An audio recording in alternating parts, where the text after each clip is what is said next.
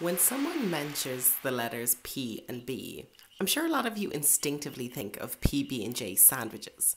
But when a chemist is talking to you about PB, they're not asking if you want smooth or crunchy.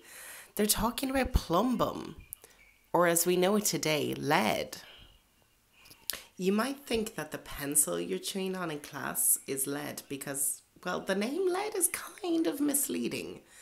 Well, it's actually made of the carbon-based graphite, which was previously known as black lead or plumbago. So that's why we call it lead today.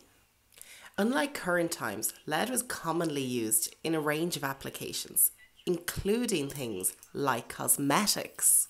And during the 16th century, well, keeping up with those fashion trends meant having ghostly white skin to show that you didn't need to work outdoors. But not everyone had this luxury, so they mocked this using a cream called Venetian ceruse. But this brilliantly white cream is made from lead. And, well, lead really isn't known for being white, quite the opposite. So how did they make this cream?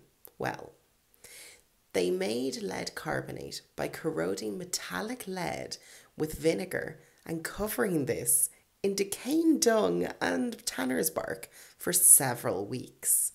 And then this lead would eventually turn white. They applied this, what I'm assuming was a very noxious smelling cream, across their face until they were the picture of beauty. And the only real drawback was that it would eat away at their skin, affect their memory, affect their ability to think, and then eventually lead to premature death. Nowadays, we're far more aware of the negative effects of lead, but you'll still find it used in batteries and protective coats for radiographers. Just thankfully not in our makeup. I'm all about looking good, but it's pretty strange dying in the name of vanity.